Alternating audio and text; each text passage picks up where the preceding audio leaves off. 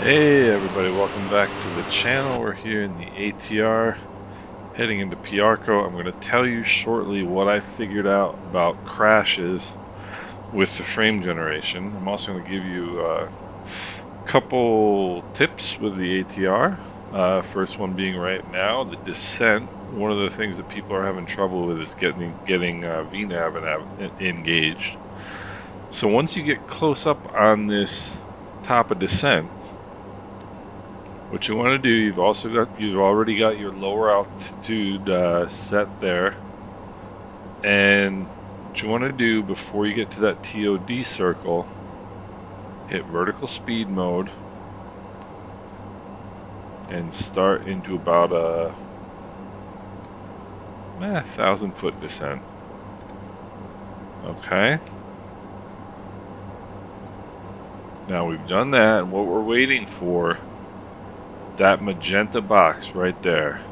As soon as you see that magenta box, you can click VNAV and it'll go into VNAV path mode. And once it goes into VNAV path mode, what it's going to do also is tell you what the next altitude you're supposed to have selected. I had 3,000. It wants me at 4,100, which is the transition altitude going into Piarco, so we'll do that. Set that up to 4,100 feet, and let's go through how to set up an ILS approach in the ATR. But before we do that, I'll tell you what was crashing my frame generation setup here in Microsoft Flight Simulator. So this is the third time, I believe, that I've tried this flight, and the first time it's actually worked. And what was happening was my MSI, yeah, see, we're getting that, people have been talking about, my MSI afterburner is what was crashing this. And he says right in the notes for this FrameGen mod that if you have afterburner open while you're changing settings in the sim, it can crash it. I didn't have it open while I was changing settings, it just crashed it anyway. So I've not used that at all on this flight, and it's been perfectly fine. So let's go into the airport here, get our weather, 1309er, 1012. Okay. Let's see here. Come over here and do our performance calcs. I actually think it's 5,500. It's a transition level on the way down, and it is 5,500. So we set that. We set 1012 for the altimeter. And the winds are already in, which is great. So now what we need to do is set up the ILS. So first of all, how far are we out from the gear? We are 115 out from the gear, so we got to do this relatively quickly. Center your heading bug, go into heading mode. Let's check our chart. What is our ILS frequency here? I don't know why this is in night mode, but it is 109.7. Alright. Come down here to the nav. Close that. 1097. And then we're gonna, no, that's ADFs. Why did it go to ADFs? 1097. Alright, over and up and over. 1097. Enter. Alright, both of those are now in. We can go back to nav mode. And actually, I didn't need to do that. Now that I think about it. Alright, descent checklist. FWS recall. Good there. Landing elevation is set automatically. FMS nav performance is good to go. Ooh, and we are in pitch hold mode because we have vastly exceeded 245 knots. Something I didn't check. You've got to keep an eye on your speed in the descent because, of course, as you get lower in this airplane, you're going to your speed, your indicated airspeed is going to increase. Remember, an airspeed indicator. When did I select that? Airspeed indicator is essentially a molecule collector. So as you get lower and the air gets thicker, your indicated airspeed is going to go up by default. And so you got to really keep an eye and make sure it doesn't go over that 245 knots. Otherwise, it is going to go into pitch hold mode. It's at 270 here for our minimum. 265 is the minimum. Of course, we can't set 265. Alright, we'll do the arrival briefing here shortly. Alright, now is when we want to center the heading bug, go into heading mode.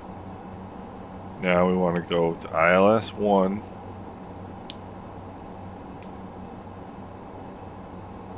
That is set. We need to set the course. The course is 105. And there you see your course right there, 006, right? So you want to set 105. And it's again in VNAV, pitch hold mode, which is irritating. There's 105 on that side. Now we want to go over here. Get rid of that. I don't know why it came out of select LNAV. Okay.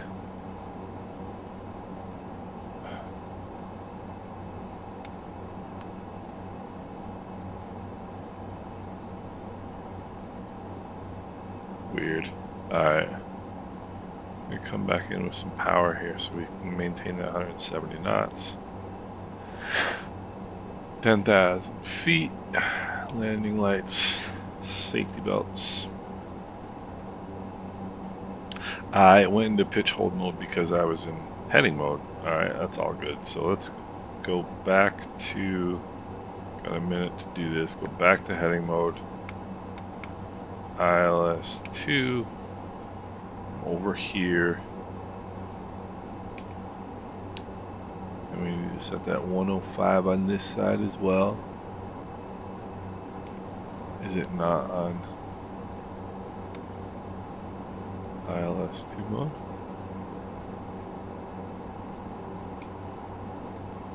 Why is it not? Oh, ILS 2 shows on this side. Alright. 105. 105. Okay. There we are. I didn't know that. So now we can go back to nav mode. Back to VNAV mode. Now we are ready to rumble. I'll come back down here real quick. I don't know why it's on the nav page in the ATR, but you want to set your TCAS to below. Back here to come. Alright. Doing good up top. Piarco traffic, Caribbean 401, turning a 15 mile final, runway 10. Piarco. We're way too fast. So, let's bring out those power levers. Seatbelts, landing lights are on. Altimeters at 5,500 feet, cabin altitude. Looking good. Before landing checklist, advise the cabin crew. Landing gear flaps, etc., etc., etc. Okay, so now what we want to do is go into approach mode. We have to set it to ILS 1 and 2, and then we go approach mode, localizer. I'll select glide slopes. Glide slope is way below us. So, glide slope is way below us. So once we be under 150 knots. I don't know why it goes into pitch hold mode all the time here. I'm gonna go gear down. Then what I'm gonna do, I'm just kicking the autopilot off, and we're gonna descend here in a right hurry, because as you can see,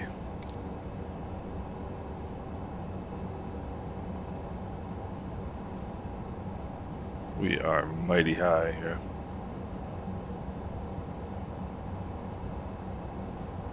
So,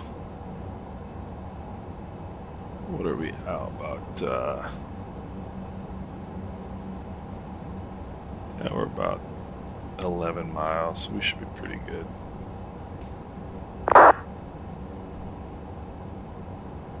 Piarco traffic, Caribbean 401, 10 mile final, runway 10 Piarco.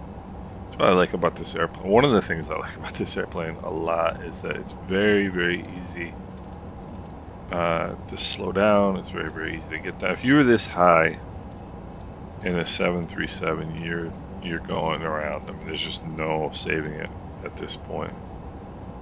Let's see here. Local altimeter 1012. Oh, wrong way. There we are. So we're just going to keep going down until we capture the glide slope. And any right there is a 5 mile final, or a 6 mile final rather.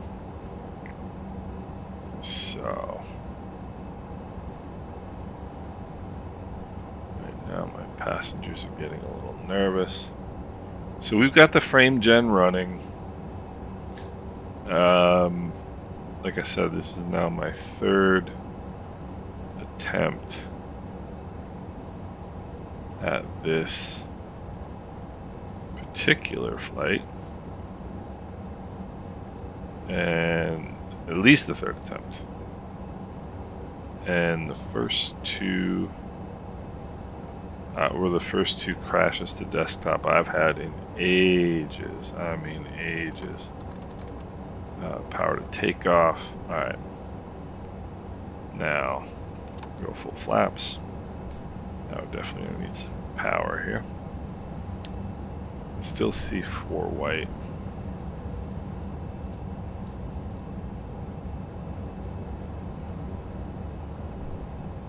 So, just coming up on, let's see, that says about 4.5 miles. We're still high. Should be probably at about 1,200 feet right now, ish. 4 miles out, so but we're catching up. So what I'm going to do after this flight, so what I did was, yeah, you can see that the glide slope now coming in. Yep, I know.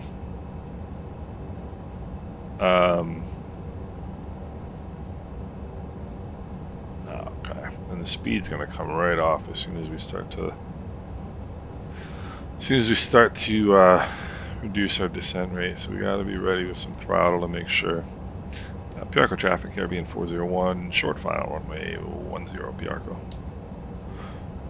So I updated my driver, or actually I unupdated my driver. Yeah, see the speed's coming right back. I rolled back my driver to the one from December 4th. There we go, 2 white, 2 red, liking that. So now bring up the nose, bring in some power. Bit of crosswind here. Approaching minimum. Yeah, it's alright. And then I lowered my settings yesterday. 200. Continuing. Alright, descent rate and airspeed are both good. Okay. 100. A little bit of power out. 50. 40. 30. 20. 10. Oh, ladies and gentlemen, doesn't get too much better than that. And we're on center line. Let's go reversers, keep that rudder in a little bit. Oh, it doesn't get too much better than that. It really doesn't. So what I did was, as I was having the crashes yesterday, I kind of thought that maybe the reason was I had everything completely jacked. I mean, TLOD 400, etc., etc. So I was like, okay, maybe I need to tone that down a little. So I did, and I still got the crash. But when I rolled back the driver today, because that was a suggestion I saw, and I think it's the 0.31 driver. I'll put it in the description. But it's the one from December 4th.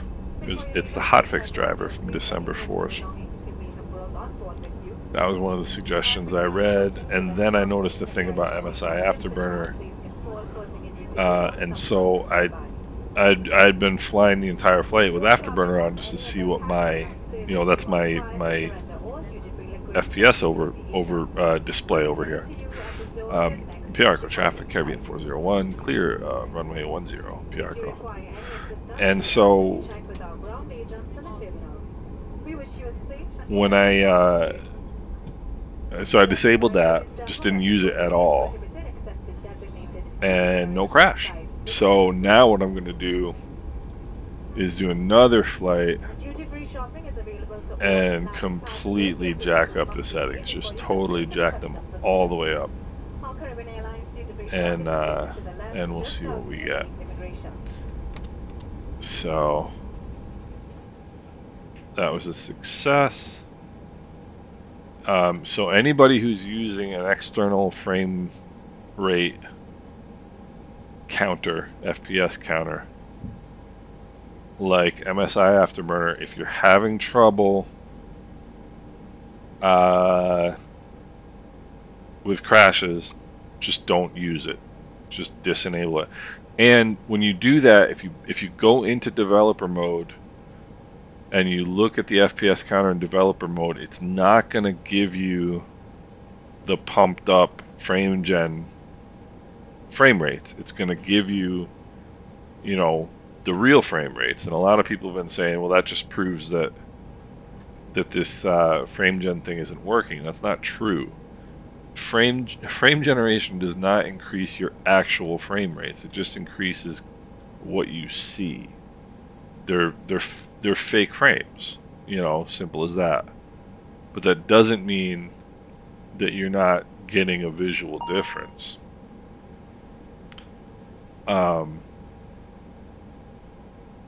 And if that sounds confusing, I can understand. So let's do our parking here. And I'm trying to think of what the other thing I was going to mention to you guys was. The other thing I was going to mention was, oh yeah, there have been some people who have been saying it worked once, like the FrameGen thing worked, and then I went to fly again another day or later in the day or whatever, and the FrameGen didn't work. Here's the deal. I had the same thing happen to me this morning, and so all I did was I just reinstalled, and I think it might have to do with updating drivers. I could be wrong, but what I did was, so I loaded into the sim, and the option for frame generation wasn't there. And so what I did was I went into, I closed out of the sim, ran the reg edit thing again, the right click merge deal.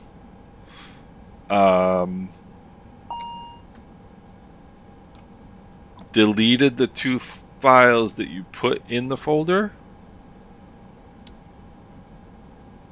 then put them back in the folder, and then started the sim again, and it worked just fine. So that's the story. That's it from here. So my next flight is going to be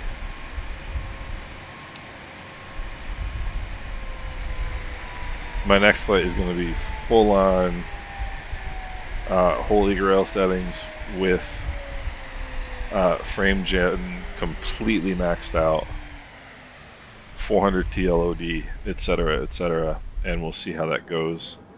And a couple, just to give you an idea, some future ideas I have going on for doing videos. Somebody asked me to do a tutorial on the ATR, and I can walk you through that and kind of talk to you about the faults that the ATR has and how to work around them, because you can work around it perfectly fine. Pretty much as long as you're VFR. If you're IFR, it's a little trickier in terms of approaches, because there are some bugs that keep you from being able to fly approaches accurately. But definitely looking at 1 or 2 more tech things that I have in mind, and some ATR videos, and then just some general flying instructional stuff. And also I have some thoughts on the upcoming World Update 16 and the Caribbean, of course, being the focus of World Update 16. So we'll talk about that. So there's a whole bunch of stuff going on, a whole bunch of stuff I've got in mind. I hope you guys are doing well, and we'll talk soon.